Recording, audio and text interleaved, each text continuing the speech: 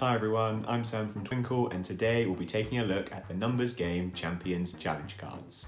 As I'm sure you've heard, UEFA Champions League partners Santander have joined forces with BT Sports pundit Rio Ferdinand and Twinkl to bring you the Numbers Game Champions Challenge cards.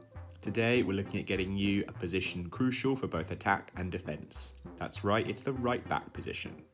Let's take a look at some of the questions you're going to come up against.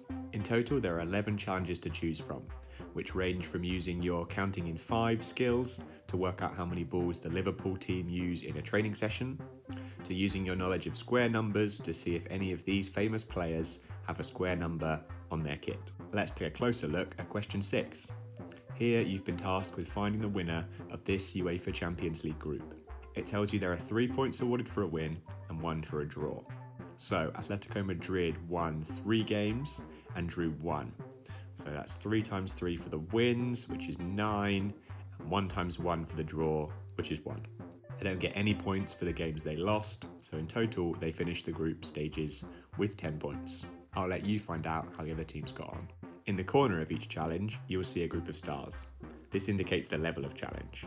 1 star is most suitable for ages 5 to 7, 2 stars are best for 7 to 9, and 3 stars for 9 to 11.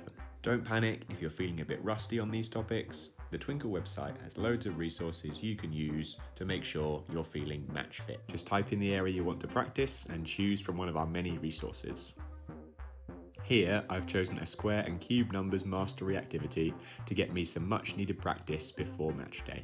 Good luck owning the next star of your team, and don't forget to check out our other Champions Challenge card videos for more helpful hints and tips.